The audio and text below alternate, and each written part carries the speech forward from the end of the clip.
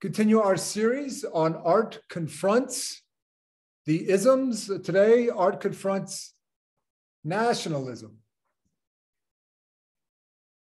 We should begin, I think, defining the term. What does nationalism mean? And more significantly, what does it mean to you? Now, growing up in the Shenandoah Valley of Virginia, I always thought nationalism was a good thing. In fact, it was better than good. It was one of the higher values anyone should have. Unless, of course, you were a citizen of the former Soviet Union. In that context, I guess nationalism was something bad. So when I was a kid, context was key. I had to scour many, many websites in my research to get a sense of the current use of the word. In the media currently, nationalism tends to have a negative connotation. It is often used with other descriptive terms like white Christian nationalism. I think nearly all of us in this community think white Christian nationalism is bad for our country. But what if we strip the term nationalism from these qualifying adjectives and just look at it the way dictionaries define it? The Oxford Language Dictionary defines nationalism as identification with one's own nation and support for its interests, especially to the exclusion or detriment of the interests of other nations. It's that last part of the definition that I think many of us think of when we hear that term today. Let me say it again. Especially to the exclusion or detriment of the interests of other nations. Well, there's something else about nationalism, as the term is often used, that strikes me, and maybe it strikes you. It's being used to refer to a way of thinking about one's country that often includes a sense of a glorious past, when a nation was seen as essentially ethnically homogeneous. It sometimes, in that vein, has a kind of anti-immigrant spirit. Remember this lovely painting from a previous presentation? I have a relative, and I want to point out, make this very clear, a relative by marriage only, who once told me that today's United States is not the true United States. The true United States was something that existed in the first half of the 19th century. And that was the United States we needed to recover in this country. I recall also hearing a politician running for a national office not too long ago discussing the true America as not the people who live in cities, but people who live in the rural heartland. That was the true America. But statistics show that around 83% of the US population lives in urban areas. So the real America, according to this politician, is represented by 17% of the population. I point this out because it's important for us to understand that nationalism isn't a simple thing when we hear people talking about it. It can mean different things to different people. And it can mean different things in particular contexts of time and place, particularly in the context of politics. Now, I don't want to sit and put the spotlight entirely on my own country, the United States. So let's put the spotlight somewhere else, shall we? Oh, say Europe. Now, I am a Francophile, love France. Yet much of modern European nationalism owes its legacy to this man, Napoleon Bonaparte. The painter, Jacques-Louis David, was an ardent nationalist. He was originally a major supporter of Robespierre in the French Revolution, and then later Napoleon. Look at how Napoleon is depicted.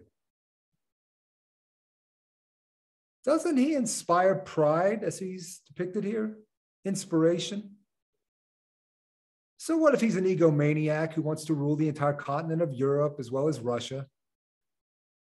I'm sure the average French citizen looking at this painting in the early 19th century may have felt a warm swelling in their chest. Now, here's a work that was originally installed in a church. Imagine that. The state utilizing the influence of religion to further its agenda. It was painted during the European revolutions of 1848 that spread over the continent. Let's take a moment to look at its symbols. The bottom left, there's an unfettered shackle. While shackles are a symbol of restriction or enslavement, unfettered shackles are a symbol of freedom, independence, or a new beginning. This is most likely a reference to the defeat of Napoleon Bonaparte after his conquest of Europe. His defeat sparked a European-wide wave of nationalistic sentiment. Now look at the colors on that flag, the prominent black, red, and gold, which is still in use as the flag of Germany. The woman is brandishing a sword. In this figure, the sword is brandished and held upright in a gesture of leadership, and get this, leadership and defense rather than offense or attack. Nobility, justice, and truth are represented. She also wears a breastplate with an eagle, which symbolizes strength. She has a crown of oak leaves representing heroism. And there is an olive branch around the sword, a willingness to make peace.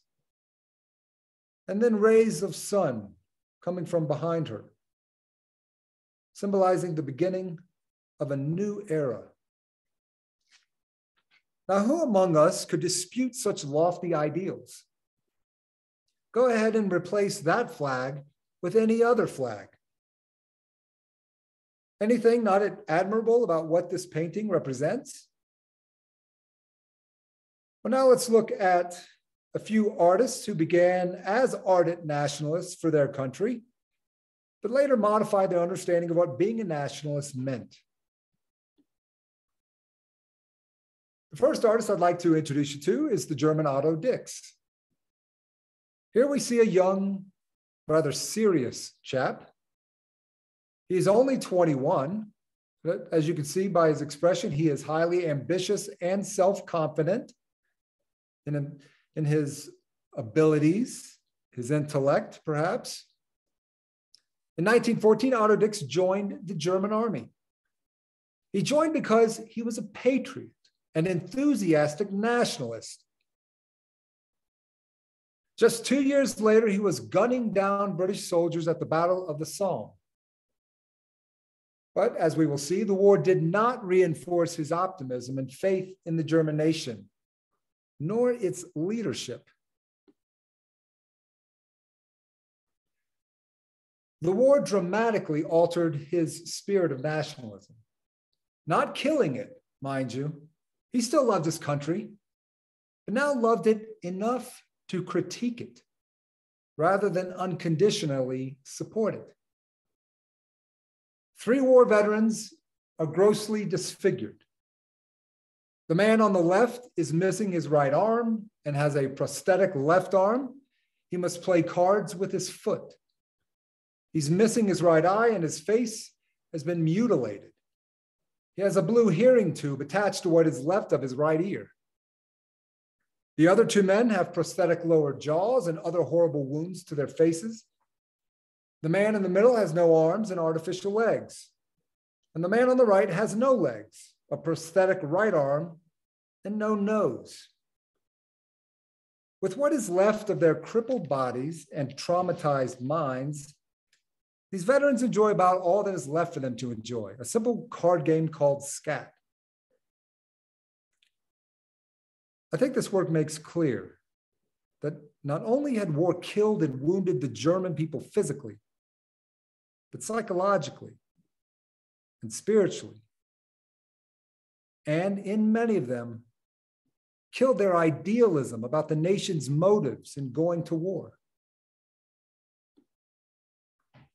6 years after the war ended, Otto Dix honed his drawing skills in a series titled simply Der Krieg, or in English, The War. He was very matter of fact about what he had seen and thus depicted. some of them rather benign images, such as playing cards in a foxhole. I'm not sure I'd want to go have a drink with either of these men.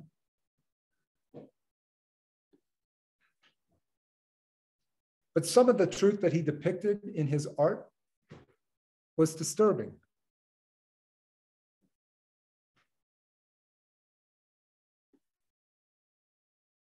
Or even horrifying to the patriotic, nationalistic German citizens so excitedly supportive of the war, at least at the beginning. His depictions were raw and brutal because the war had been that way.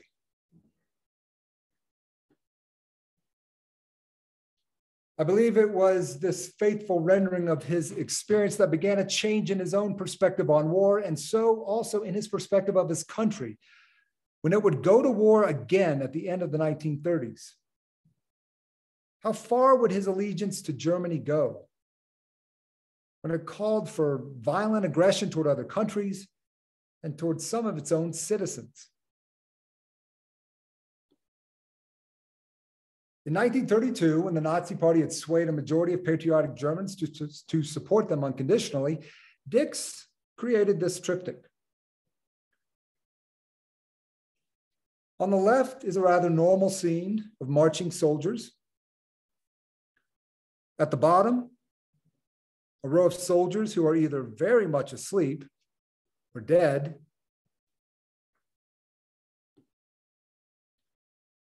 In the middle and right panel, things get really interesting. Normally in a triptych you would find in a church, the middle panel shows the crucified Christ. In this work, we have an impaled skeleton. The bony finger of the skeleton points simultaneously to a nearby upside down war victim whose body is perforated with bullet holes. But it also simultaneously points to a distant crater and barren landscape, as if warning us about where war will ultimately lead us. All of us, Germans, French, British, and everyone else involved in war. It is also a warning for the present Germany, since the Nazis have begun their saber rattling towards the rest of Europe. This is a very post-apocalyptic scene. In the right panel, we see Dix himself carrying a wounded soldier. And there is a charred tree trunk crossing the panel behind him. I can't help but think of the image of Christ being lowered from the cross, but this time the Christ is the wounded soldier. No surprise that a year after this painting was completed, the Nazis forced Otto Dix from his teaching post at the Dresden Academy. And 4 years later, he was one of the artists included in the infamous degenerate art exhibit the Nazis organized in Munich, an exhibit which sought to shame and defame artists who were thought to undermine the agenda of the German government.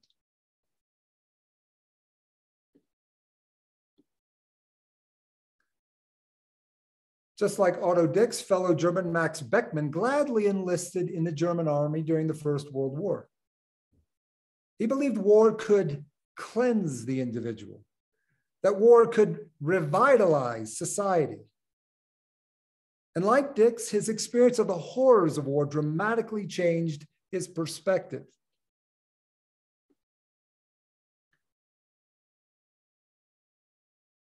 Just after the war, Beckmann painted this work titled The Night. 3 men have invaded a makeshift home and are assaulting the family who live there.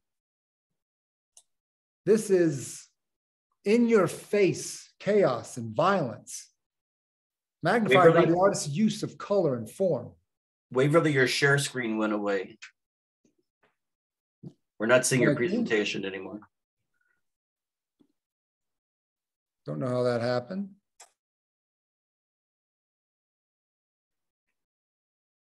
Let's see.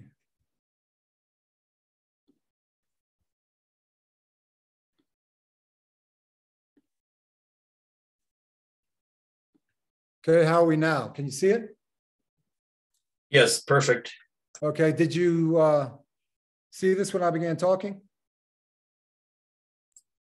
It wasn't up when you began talking, no. Okay. You saw this, right? No. Okay, this is my introductory slide for Max Beckmann, a fellow German as well. And then this was a major work of his that he completed just at the end of the war and right afterwards.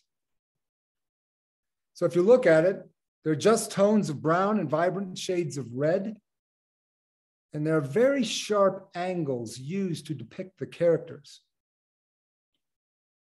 Artists like Otto Dix and Max Beckmann, though they eagerly went to fight for the motherland, became sensitized through war to the suffering, not only of fellow German soldiers, but the suffering that war causes all who are involved.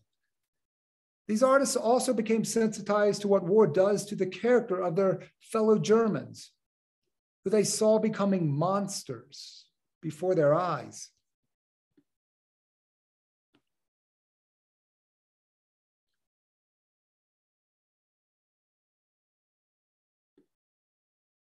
Let me go back. In this work, begun in 1937, when Beckmann had fled Germany for Amsterdam, orange birds slash humans with knives. Surrounding the birds are collaborators offering the Heil Hitler salute. So it's an allegory of Nazi rule and the atrocities they were committing. The date it was begun is significant because in July of 1937, Hitler had launched an attack on avant-garde artists, threatening them with imprisonment and even castration. Beckmann is still a nationalist of sorts because he still believes in the decency of your average German citizen. Take a look at the small table at the bottom of the painting. It's a green table.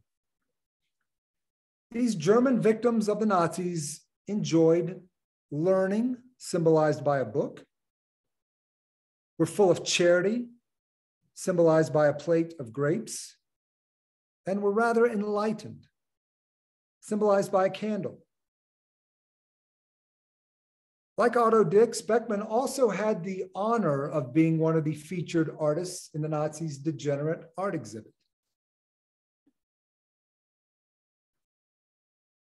For another Austrian artist, well, an artist who gave up on his artistic calling, war had the opposite effect. War for this soldier was like a fuel that catalyzed an uber-charismatic demonizer of non-Aryans. In the photograph on the left, the skinny fella on the right is Adolf Hitler. This image is from a hospital where Hitler stayed in the fall of 1918, just before the end of the war. He had been blinded by a mustard gas attack from the British. A pastor had come to the hospital and informed the bedridden Hitler that Germany had lost the war.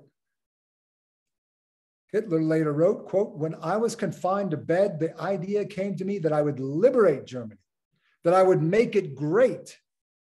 I knew immediately that it would be realized," unquote. Now, Hitler is expressing his fervent nationalism. Anything wrong with that? Well, the difference between Hitler and the artists I just mentioned is that war had awakened in the artists a sensitivity to the suffering of all humanity. War had awakened in Hitler a sensitivity to only one type of humanity, the German humanity. And even a narrower version of that German humanity, the German supposedly descended from a once pure Aryan race. That ideology is reflected in his rendering of a common Christian theme on the right. Not exactly a Jewish-looking Mary and Christ child, much less Middle Eastern Mary and Christ child. Largely as a result of his experience during the war, Hitler would grow to despise the Christian religion because he felt its values had made Germany weak. The last artist I want to introduce is Friedel Dicker-Brandeis. Friedel was an Austrian artist who was a member of the Bauhaus artistic community. The Bauhaus school in Germany combined crafts and the fine arts. It thought artistic design should not only be a part of the architecture and the fine arts, but it should include everyday items such as ceramics and glassware and furniture and even appliances.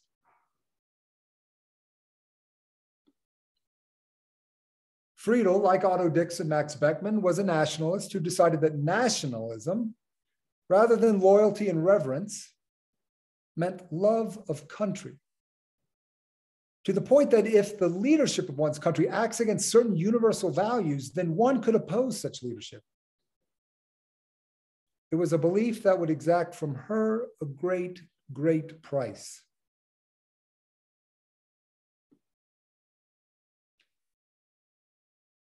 Beginning in the early 1930s, Friedel Dicker Brandeis began producing anti-Nazi propaganda art. Here is a photo montage. The German words above read, "This is what it looks like, my child, this world. That is what you have been born into. There are those born to shear and those born to be shorn. That, my child, is what it looks like in this world of ours and that of other countries. And if you, my child, do not like it, then you will just have to change it."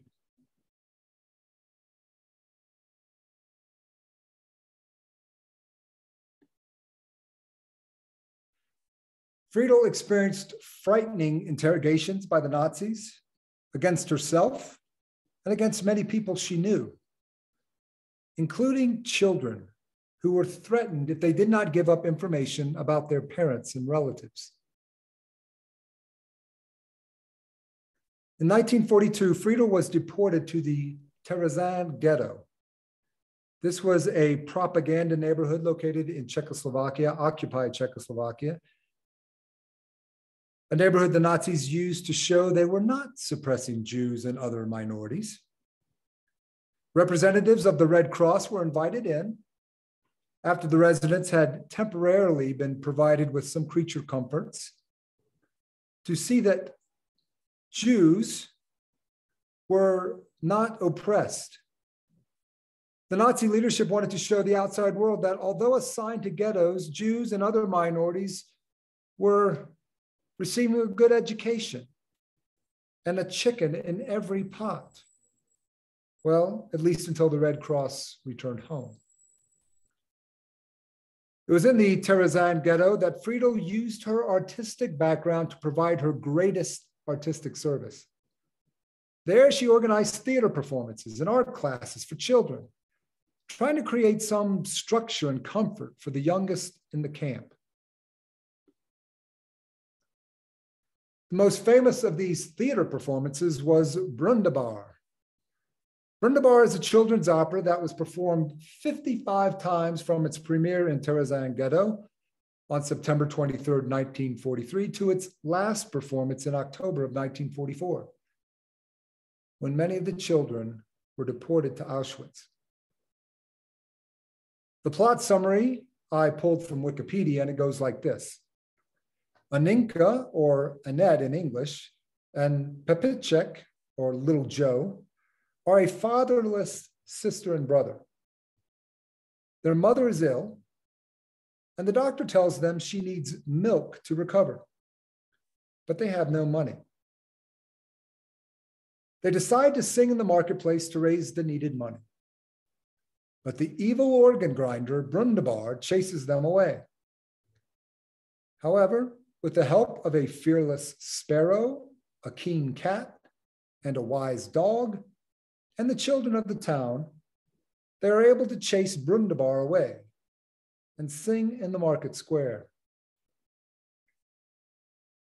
The story quickly came to be interpreted as an anti-Nazi protest, with Brundabar representing Adolf Hitler.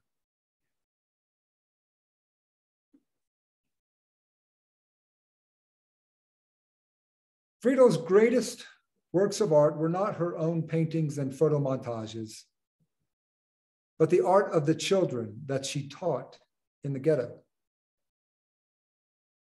The art was a kind of therapy for the children.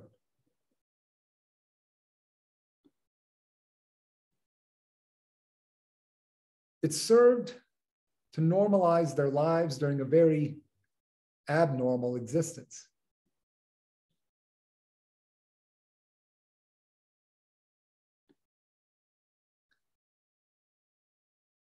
These artworks have been exhibited frequently, and together with the context of their creation in mind, they serve as a powerful warning against a nationalism grounded in loyalty to the state, rather than a nationalism rooted in higher ideals that serve a wider humanity.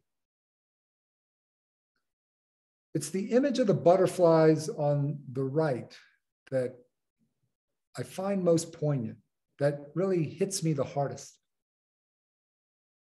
Butterflies for me symbolize both the ephemeral beauty of life and the desired for but tentative nature of freedom. Friedel Dicker Brandeis was taken from Terezin Ghetto in 1944 and murdered in Auschwitz on the 9th of October. And sadly, many of the children who were her students met the same fate. But before Friedel was taken, she secretly stored the children's artwork in 2 suitcases, which were recovered. And that is why we have them to see today.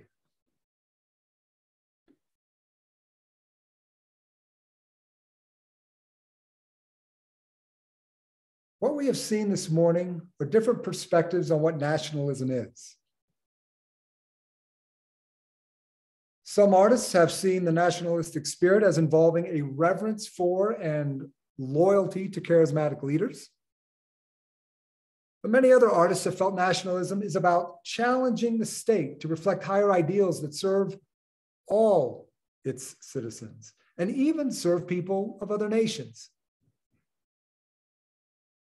What is your concept of nationalism?